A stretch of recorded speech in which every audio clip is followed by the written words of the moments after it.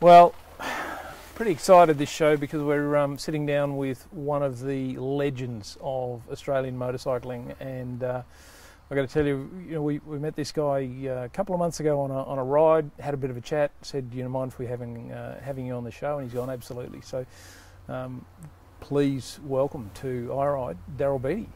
Thanks, Thank you. mate. Yeah, no, thank you. Thank you for having me. It's been a long time. I don't think I was ever a legend, but thank you for tagging me in that, or hashtag these days if the younger generation's watching. But, absolutely. No, it's been amazing. And it's funny, just quickly as you mentioned that my young bloke's on schoolies right now. I am a nervous parent, but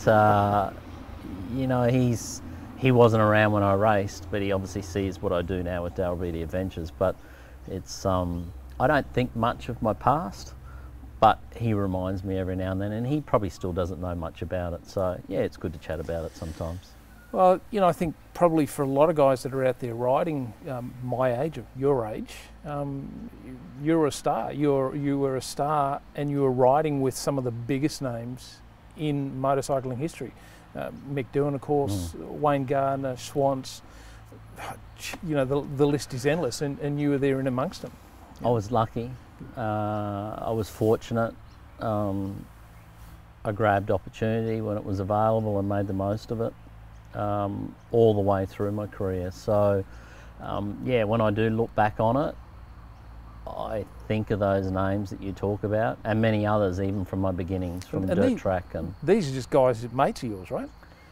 Yeah, mates that we haven't seen for a long time, but they are, and that's one of the things I love about Phillip Island. When MotoGP comes to Australia, I get to go down there, do my TV work for MotoGP, but I also get to catch up with people that I've known for half my life. Yeah, that's right. So, and it's still very loyal, good friends.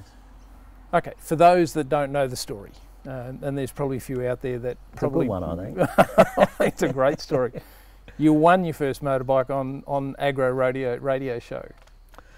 I was... I'm born in Charleville in Western Queensland. My mum and dad spent 20 years out in that area, so I'm not a bushie. I'm a half, but I do love it out there. I love the bush, hence why I love the tours that I do. But in 1979, at that stage, we were living in Brisbane, on the south side of Brisbane, and Agro Cartoon Connection was on. I think it was Jackie or Fiona McDonald. And it come up a Suzuki RM50, guess the weight, and it was just before I was heading to school. So I rang. At that stage there was a suburb still is, near Ipswich, called Dinmore. Yep. And it was Daryl Reek's Suzuki. There was a store there near the railway line from memory, and I rang the number and said, hi, I'm after the weight of an RM50T. I got you here, the phone go down, the sheet come out, it's 56 kilos. I said to Mum, it's 56 kilos, I'm off to school. Well, luckily my mum put in 10 envelopes, didn't think any more of it. You're busy being a kid doing your thing, hating school and doing all that sort of stuff, and a letter coming in the mail from Channel 7, I still have the letter somewhere, saying congratulations, that it was drawn today at Tivoli Raceway at Mr. Motocross or a motocross round. You're the winner. I couldn't believe it. At first probably didn't think much of it, just thought, wow, a motorbike. I was never going to own a motorbike. No one in the family rode motorbikes. Dad rode a TT 500 every now and then to work, but we weren't a motorsport family. So that was the start of me on two wheels. Funnily enough, Toby Price, I think we talked about this as well, Toby Price kind of conned, a motorbike out of the footy show as well, didn't he? So that was pretty interesting. You both along that path. Look, if anyone looks into your history, you really became a name pretty much after the Suzuka 8 Hour, where you teamed up and won that with Wayne Gardner. Yep. But it's a long road from a little guy with a little 50cc Suzuki through to ending up in Japan. Tell me how that happened, given the fact that your family wasn't a motorsport family. I think sometimes, and maybe even more so now, but I think it's for everyone. It's everything.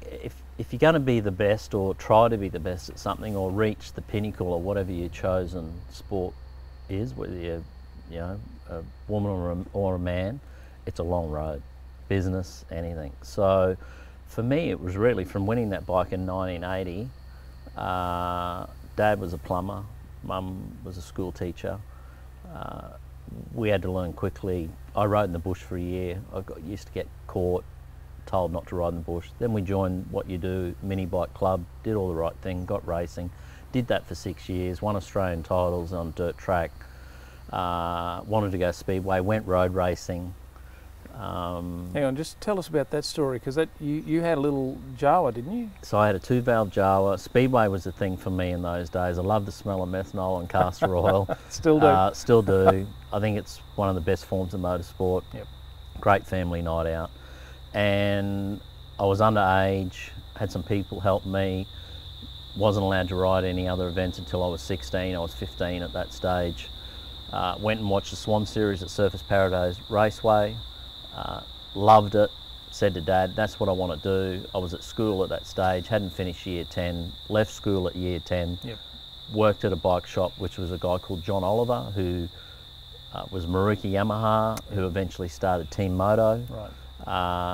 J.O. was a great guidance for me in my early days, allowed me time off to go race and do whatever I wanted to do. So there was a stepping stone through all that stuff. Raced 250 Grand Prix in Australia. And it is Daryl Beattie just settling himself, and Jeffrey Sales in second place, and Horton's third, and at the moment Whitehouse is fourth, and that's the way they go across the line. It was Daryl Beattie on 16, from Jeffrey Sale on 10, from David Horton on 27, and Stephen Whitehouse, 72, came home in fourth place. And to do that, Daryl Beattie had to produce a new lap record, a 1:41.6. Now, originally got noticed, got signed my first ever contract with Honda in 1989. Okay. The day I signed it, I remember Jeff Lease being there signing his contract when he was racing World Motocross. I think my first contract in 1989 was $10,000, and it took off. That was the start of my big time road racing as a guy in Australia. Who were the guys that kind of inspired you back then? Because you know, you were racing with guys that were probably, again, Australian motorcycle legends, Andrew Johnson, you know, Mal Campbell, you got Warren Willing and Greg Hansford and all those guys that were kind of... Well, Wally Malcolm Campbell was my teammate. Yep. Was a great teammate to have, awesome talent, amazing determination. He was good with me, he helped me. I think, you know, hindsight's a wonderful thing, but when I look back on it, and at the time I didn't realise it, and I think when you're young you don't, you just got your head down doing your thing, and all I wanted to do was ride a motorcycle as fast as I could and have fun. Yeah. So, but you know, the likes of guys like Jeffrey Sale, who had European experience, he was a competitive front runner on the right machinery, had obviously left Europe, come back to Australia towards the end of his career. So all of a sudden I'm coming through the ranks, and here's this guy with this enormous amount of experience. What's that going to do to me? That's going to make me push to be as good as him, and if not better. So my timing for many things, you know, it's luck in some ways, but was perfect. You know, in those days there weren't many Australian kids coming from dirt track to road racing. So it was probably easier for me to get noticed in those days. Now it's tougher because not everyone wants to do it, but a lot of people are doing it. So I was very lucky with timing and a lot of things. I'd hate to do it now. I probably wouldn't get through now, you know, I don't know. But yeah, very, I look back and think how fortunate I was. Yep. Before we start talking about, you know, what you're doing now, that step from Japan, the Suzuka 8 Hour, and where they kind of fast tracked you into the 500, you know, GP series, must have been pretty incredible, because then you're living that European lifestyle, aren't you? Yeah. Well, you know, for me, initially as a young bloke, 18, 19, leaving Australia, used to burn around a jet ski on my weekends off with mates, dumped in Shinjuku in Tokyo into a small room. This is where you're going to live, this is where you're going to race motorcycles. I wouldn't say I loved it, but I knew that that's what I wanted to do. But again, I look back, and Japan were the days that made me grow up and become an adult, made me who I am now. I love Japan as a country. I was nearly like a son in those days to Mr. Aguma-san, who was the president of Honda Racing Corporation. He'd come and get me on his days off when we had no racing, or they didn't have me in at a proving ground testing in wind tunnels and that sort of stuff.